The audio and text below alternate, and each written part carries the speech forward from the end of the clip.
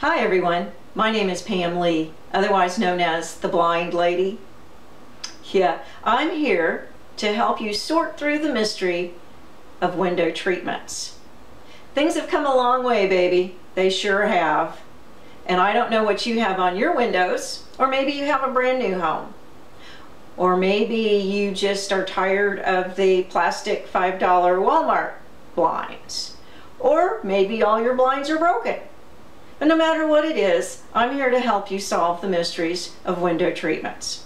Everybody has them. That's right, we all have windows. Otherwise we wouldn't be living in a house, because basically by code you have to have windows in your house. So what kind of windows do you have?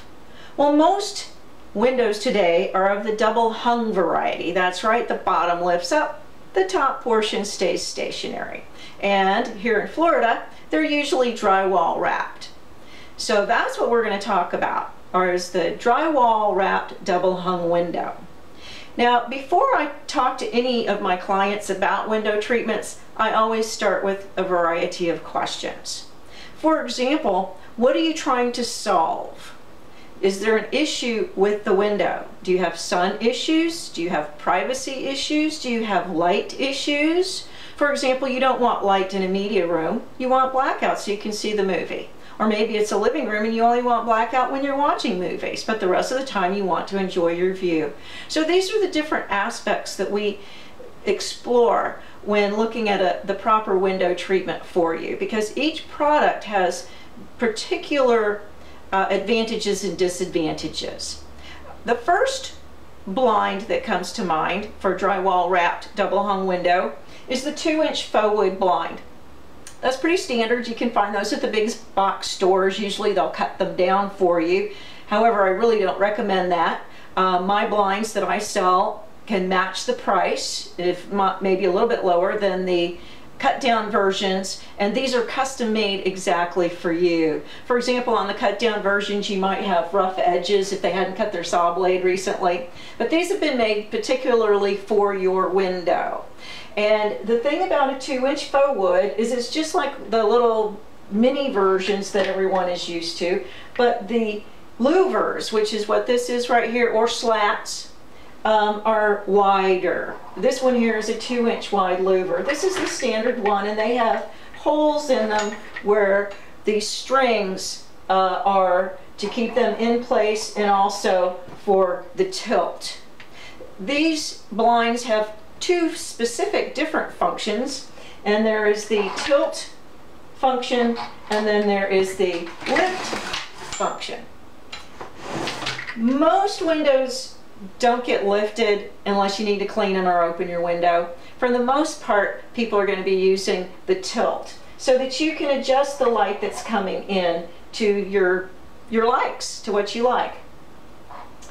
They also add privacy, so that covers your privacy.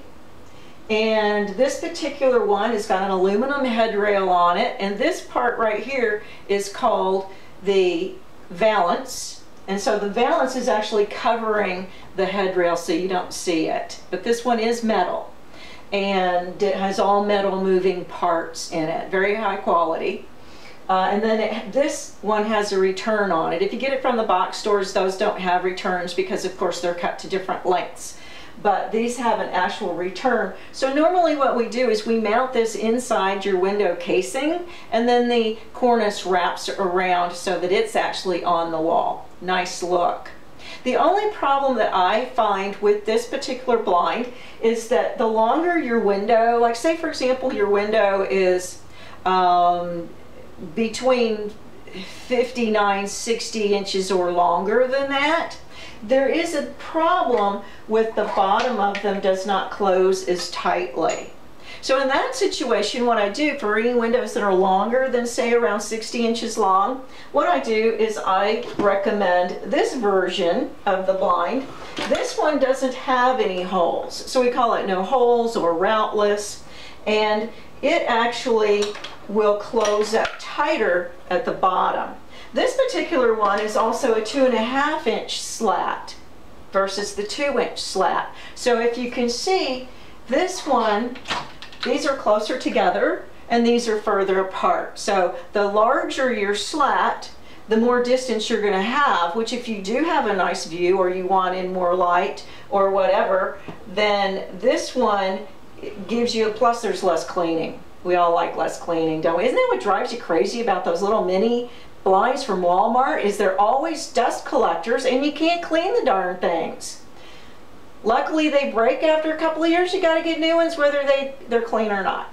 But this product is comes with a 5-year warranty. I usually warranty my product. For you buy it from me, I'll take care of you, is my philosophy. But the company is an American company. They're made over here on the east side of Florida. I have visited the factory. I never represent any product that I don't wholeheartedly endorse and wouldn't put in my own home. And these I certainly would. They're made out of, they're called faux wood. Now, the reason they're called faux wood is they're not actually wood.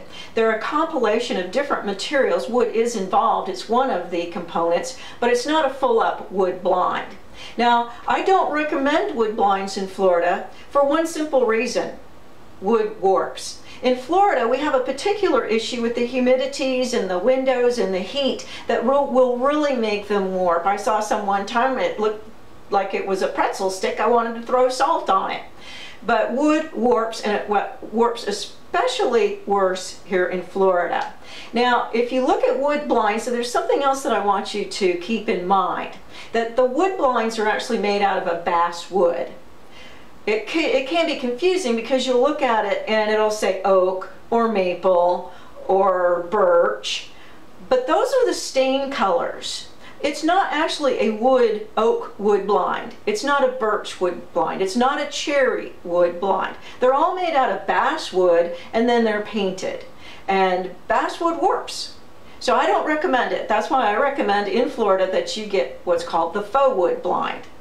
And that would be this one here. Again, same headrail system as this one. The only difference is the size of the slats and the fact that it doesn't have any holes. If you're looking for something to give you the most light preventative, this one, I must say, the holes do let in some light even when they're closed. This one closes up a lot tighter, and it is a bit of an upcharge, but I believe that it's worth it, and I think my customers will agree as well.